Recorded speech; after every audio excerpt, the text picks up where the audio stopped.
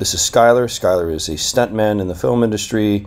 You've probably seen him on lots of shows and never even known it. Anyway, we're going to start off by focusing on his face. So I'm going to select the area of his face. It's just going to do that. And right away, if I hold the sensitivity down here, that's where it's retouched all the spots on his face. We're going to press apply. And I could make this on a mask layer if I want. Next thing we're going to add to this is, once again, from the Retouch for me, I'm going to go into the clean backdrop. Because this backdrop had some atmosphere in it, that's haze and smoke, if you've never shot with that before, and it's backlit, there's going to be some areas that are in the background that are kind of misty and foggy and a little sourcey here. You can just see the outline of some of this smoke or stuff actually literally on the backdrop. And you get three options here: big dirt, medium dirt, and small dirt.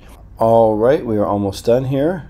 And let's just take a good look at some of these areas here where I think for some stuff, and you know what, I kind of like it. I'm just going to take out a little bit of this. So we use the eraser. I'll bring the size up to 100. Just going to take out some of this here and just along this seam, I believe. That's it. Let's see this.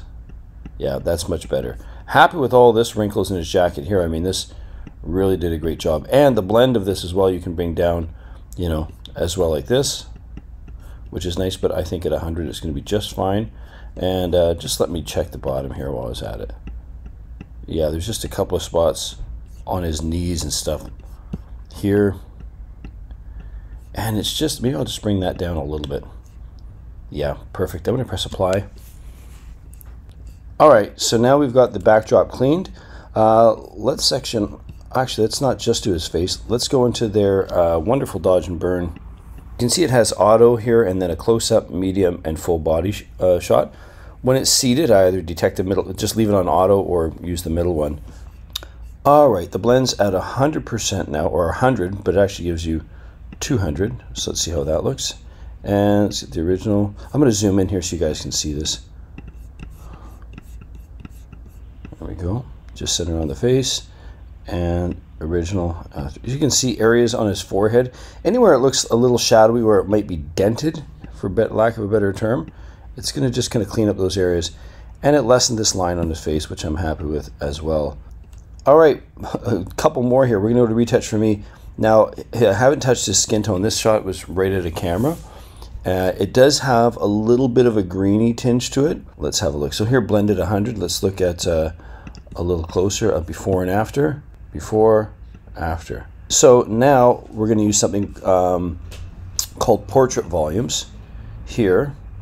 And this is a great plugin. Wow. So that was pretty fast. And once again, it defaults to 100. Down a little lower. All right, I'm going to press apply there. We'll take a look. So now I have a layer copy down here, so we'll see from the before and after. A good look here. Before, after. You can really notice the difference on his face. And that's the thing about, you know, retouching. In my opinion anyways, it should be so subtle you almost don't know that it's happening. I wanted to take a look here at his suit, because he is hunched over, and the back of his jacket here, this little flap. I think what we can do is clean up his posture a little bit. There's also on the inside of his elbow this little bump here. And we're going to open up Liquify. I'm just going to clear up his posture here just a little bit.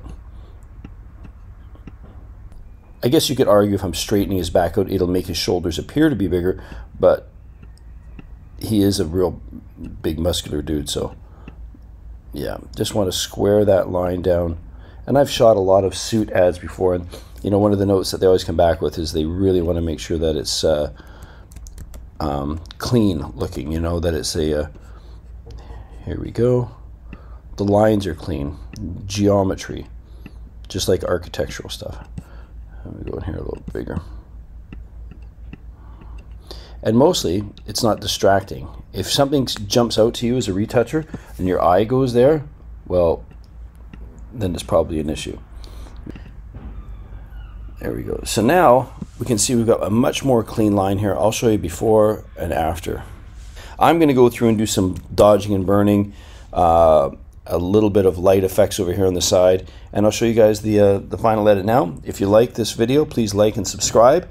And if you're interested in the Retouch for Me plugins, they did send them to me for free, but I'm not paid by them. This is my honest opinion as a professional commercial photographer. But if you want to try them out, you can see the promo code Andrew Gerard 20, and I'll leave a link in the description. Have a great day.